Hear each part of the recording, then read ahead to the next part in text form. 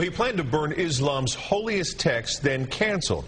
Now that Florida pastor says he's undecided as a Kansas church promises to carry on the protest if needed. And for local Muslims preparing for the end of their religion's biggest celebration, it's a sad, aggravating episode. Larry Seward is here with details.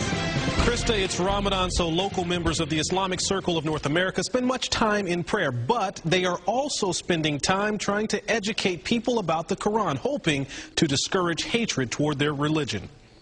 Behind the Muslim call to prayer, tonight there's a call for sensitivity and respect for their religion. As a reaction to this, we are trying to distribute as many Qurans as possible because people are burning Qurans without knowing what is in the Quran. So we are asking people to call our hotline. For days, a Florida pastor named Terry Jones and his 50-member church in Florida plan to burn copies of the Quran on September 11th, Saturday. Despite pleas from President Obama and the top U.S. commander in Afghanistan who feared such action would endanger troops, Jones continued until today. Jones claimed to cut a deal with an imam from New York trying to build a mosque near Ground Zero. The imam has agreed to move the mosque.